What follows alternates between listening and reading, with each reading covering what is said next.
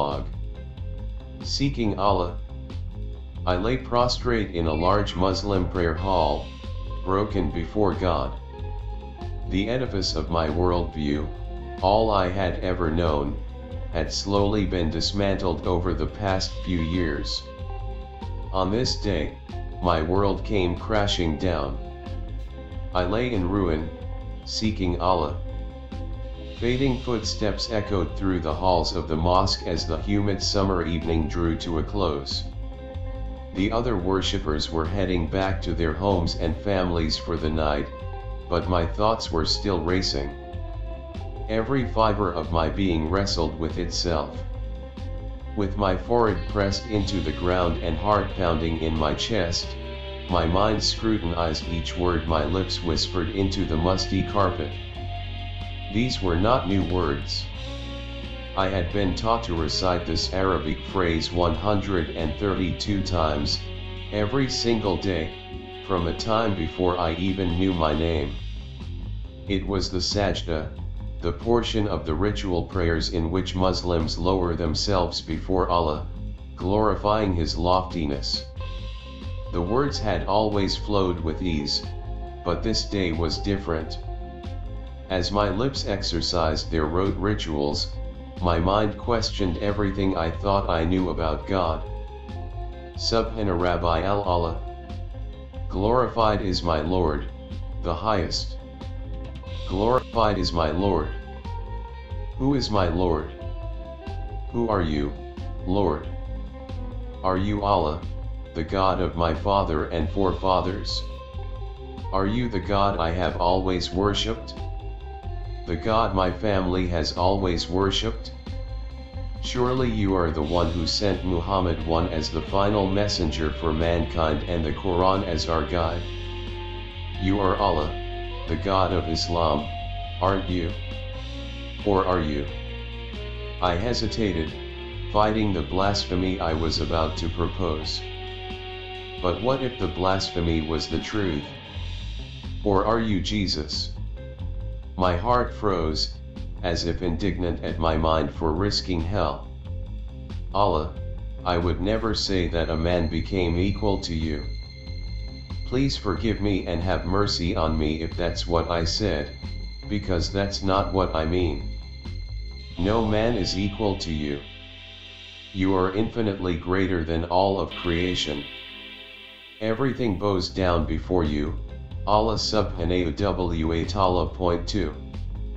No, what I mean to say is that you, O Allah, are all-powerful. Surely you can enter into creation if you choose. Did you enter into this world? Did you become a man? And was that man Jesus?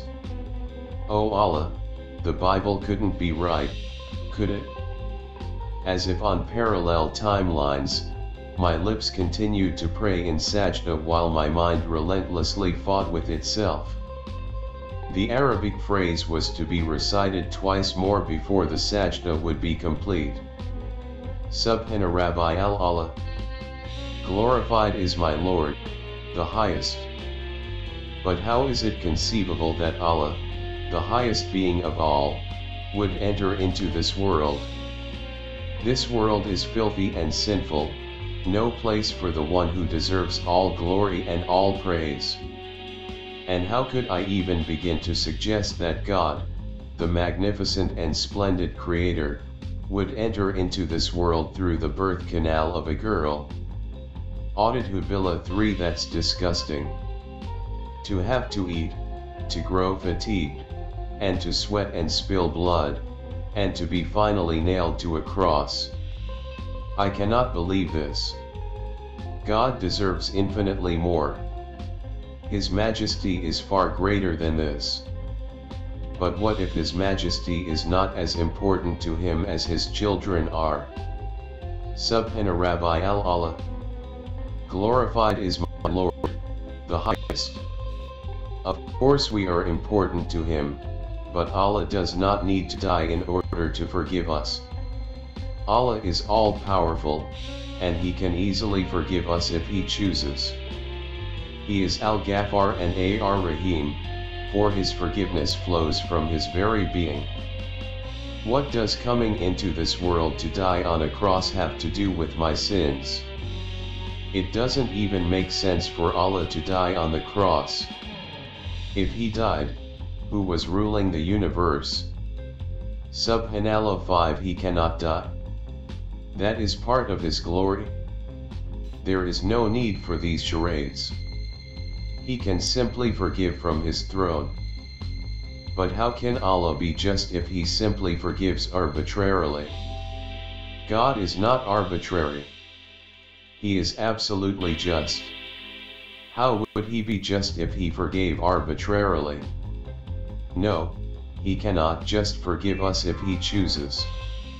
The penalty for my sins must be paid. Rising from the ground and sitting on my heels, I recited the takbir. Allahu Akbar. God is great.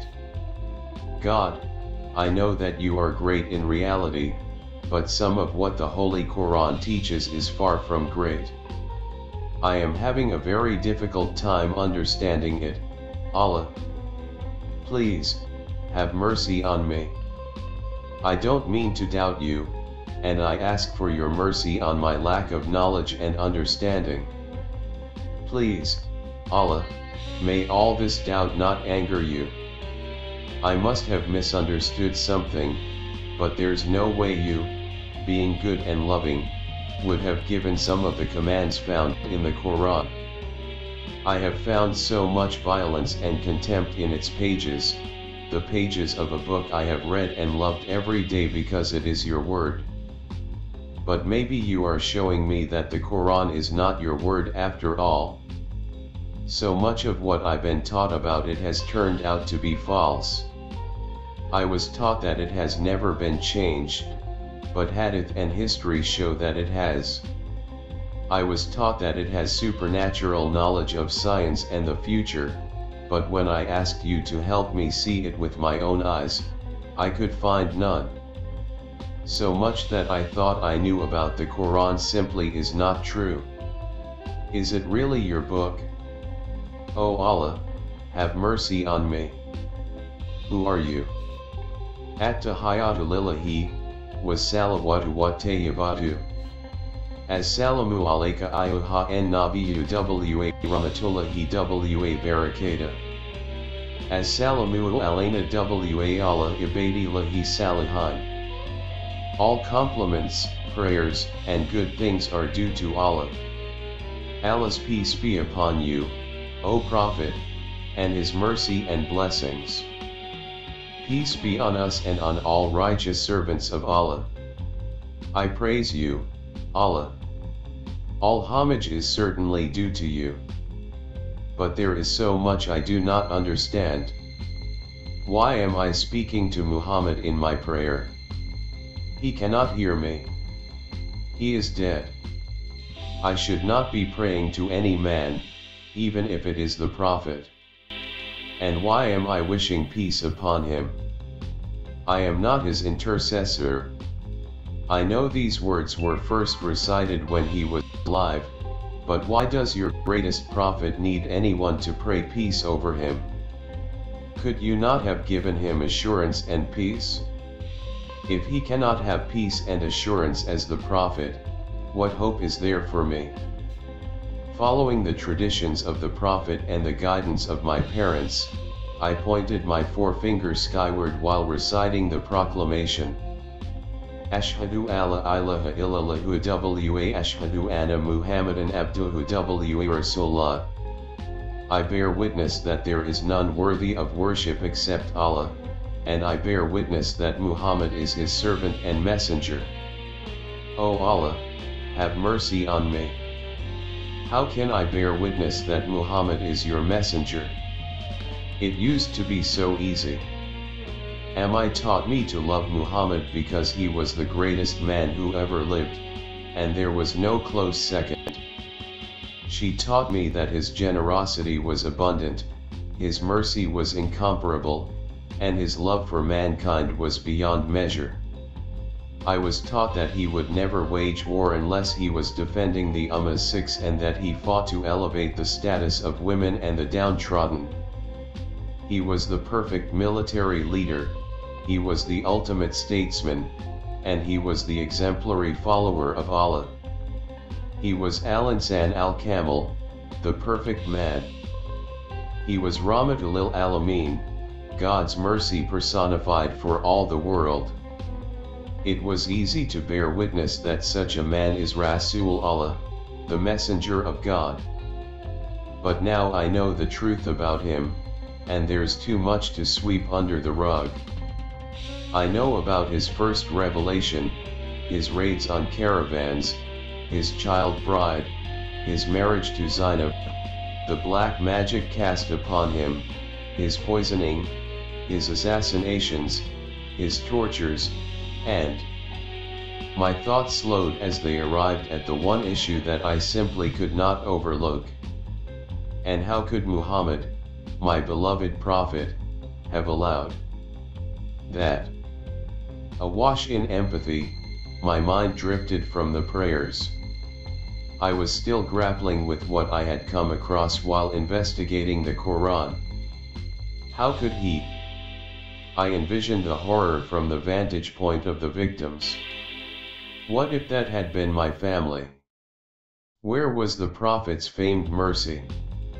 I imagined that I was there, under the red sky of the desert, at that very moment. Anger quickly swelled within me as I surveyed the ruins of my people. Blood and death. A few young soldiers hungrily made their way through the corpses and approached Muhammad. They made their barbarous desires known and asked Muhammad for his guidance. Muhammad's face flushed and began perspiring. He was receiving revelation from Allah. 7 When he announced it to his soldiers, an evil glee spread across their faces. They disappeared into their tents, eager to proceed. Allah had sanctioned their activities. For a moment, all lay calm. Suddenly, an unbearable noise pierced the desert sky and my soul. It was my mother, screaming.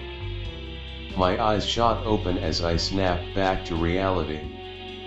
I was still in the mosque, still praying the Salat. My overwhelming revulsion toward Muhammad suddenly met with immediate contrition. I had been impudent before Allah. Muhammad was still my prophet. I still swore allegiance to him. I had gone too far. How could I continue like this? Astaghfirullah. Quickly, I finished the rest of the ritual prayers, ending by turning my head to the right and the left. Assalamu alaikum wa rahmatullah. The peace and mercy of Allah be upon you. After a pause, I let my face fall into my hands. Tears blurred my sight. The ritual prayers had ended, and now it was time for my heart's prayer. God, I want your peace. Please have mercy on me and give me the peace of knowing you. I don't know who you are anymore, but I know that you are all that matters. You created this world, you give it meaning, and either you define its purpose or it has none. Please, God Almighty, tell me who you are. I beseech you and only you. Only you can rescue me. At your feet, I lay down everything I have learned, and I give my entire life to you. Take away what you will, be it my joy, my friends, my family, or even my life. But let me have you, O God. Light the path that I must walk. I don't care how many hurdles are in the way, how many pits I must jump over or climb out of, or how many thorns I must step through. Guide me on the right path. If it is Islam, show me how it is true. If it is Christianity, give me eyes to see. Just show me which path is yours, dear God, so I can walk it.